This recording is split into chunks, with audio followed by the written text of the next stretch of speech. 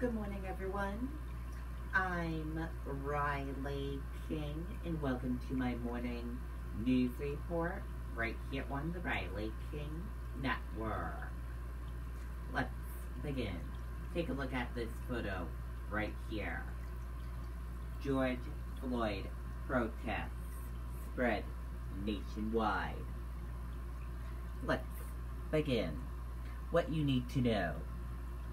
It's the 8th day of protests across the U.S. over the death of George Floyd, an unarmed black man at the hands of Minneapolis police. One former officer was charged with third-degree murder and manslaughter, but protesters argue it's not enough and other officers involved should be charged. President Trump vowed yesterday to deploy the military if widespread violence isn't quelled. Nearly half of the U.S. has activated the National Guard. Despite major cities around the country enhancing curfews, including New York and Washington, D.C., protesters are still taking to the streets and facing arrest. Experts hired by George Floyd's family and the county medical examiner have concluded his death was a homicide.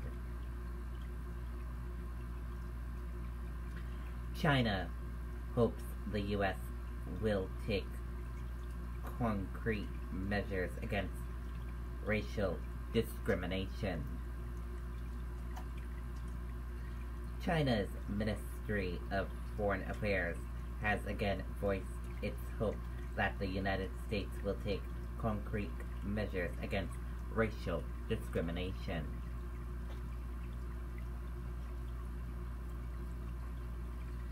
Here are the latest developments from last night's protests.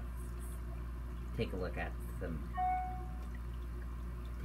this photo right here.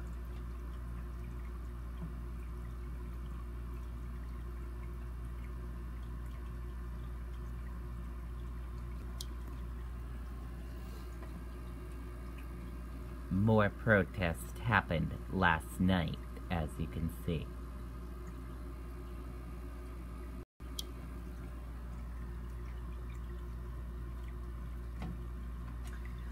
Tuesday, yesterday, was the 8th consecutive day of protests across the United States over the death of George Floyd. On a national level, it was comparatively calmer than the violent clashes seen over the weekend and Monday.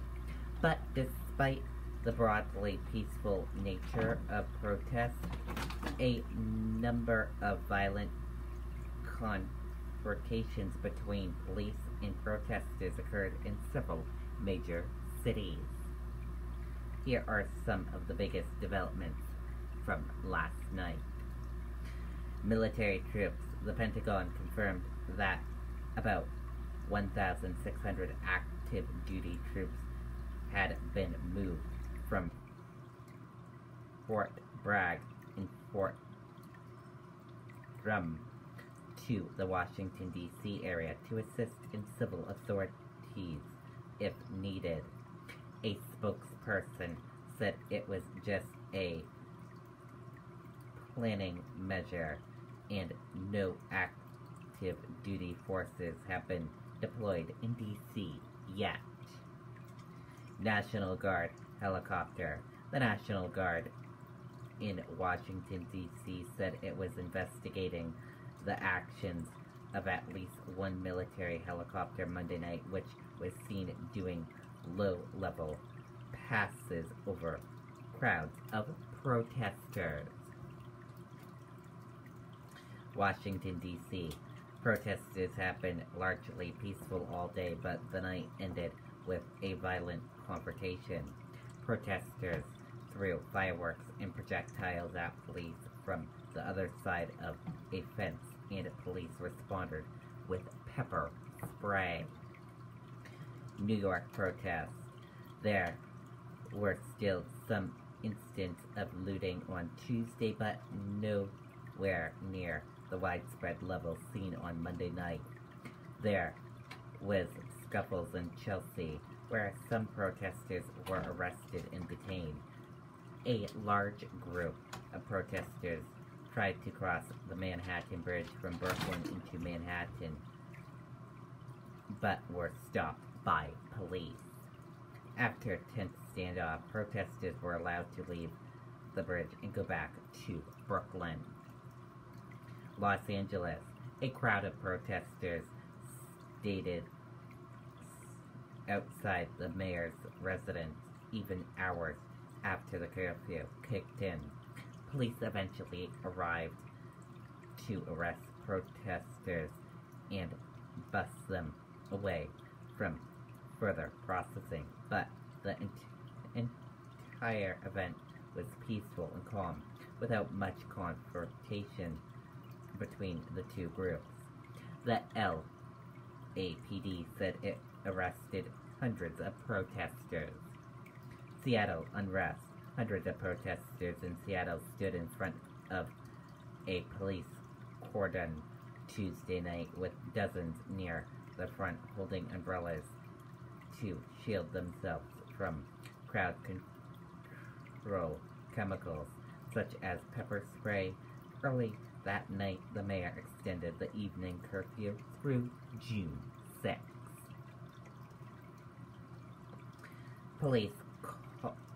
Pope calls death of George Floyd tragic and says racism is a sin.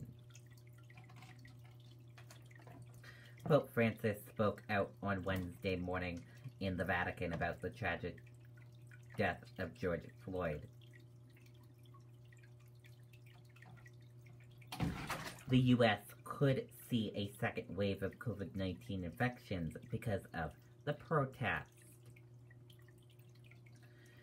U.S. Surgeon General Dr. warned the nation to expect new outbreaks of coronavirus resulting from the George Floyd protests that have seen thousands of people gather in close proximities. Demonstrators defied curfew, but there were few clashes and less chaos on Tuesday night. Peaceful demonstrations deferred curfews Tuesday night and remained on the streets of major U.S. cities of the 8th night of protests over George Floyd's deaths, but there was less violence and few police crashes.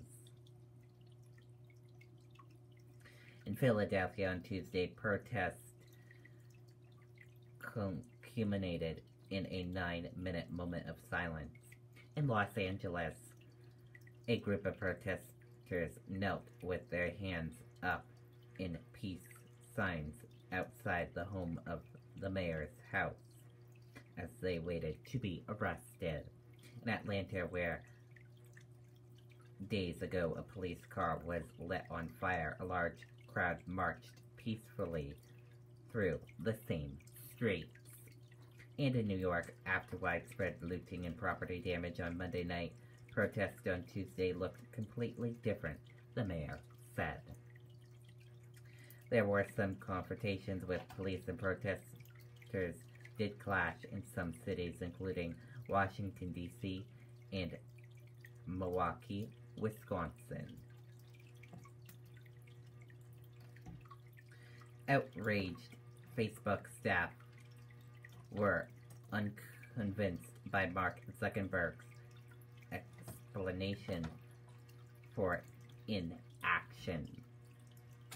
Facebook CEO Mark Zuckerberg is facing a rare public outrage from within his own company over inaction or incendiary remarks recently posted by President Donald Trump. And that is all the latest for you on the George Floyd protests spread nationwide. Thank you for joining us for this morning news report, and be sure to stay with us for latest updates on all these developments. Enjoy your day, everyone, and I'll see you back here with more news reports later on today. Goodbye.